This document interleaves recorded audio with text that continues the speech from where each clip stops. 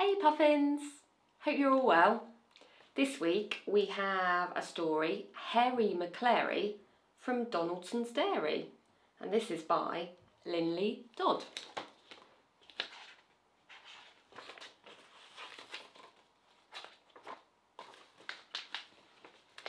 Out of the gate and off for a walk went Hairy Maclary from Donaldson's Dairy.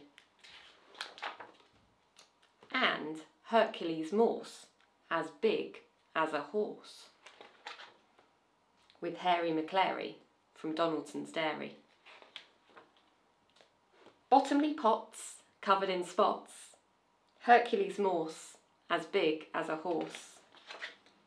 And Hairy Maclary from Donaldson's Dairy.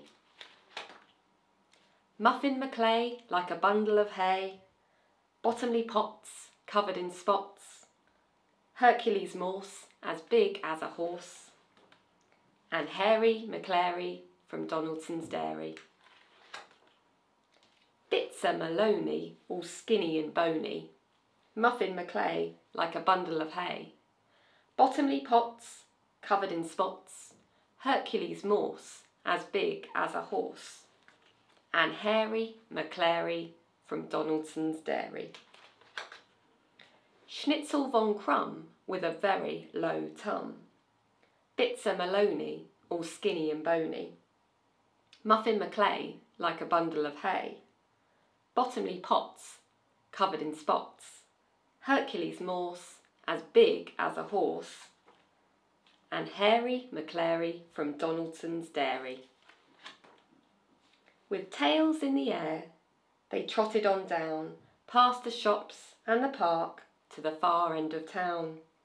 They sniffed at the smells and they snooped at each door, when suddenly, out of the shadows, they saw Scarface Claw, the toughest Tom in town.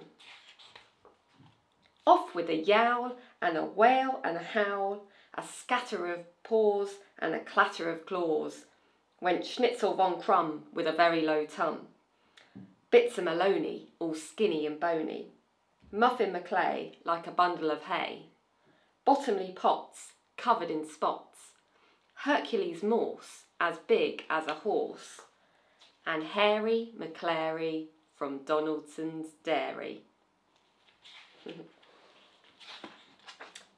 Straight back home to bed. Hope you enjoyed that, Puffins. See you again soon. Bye.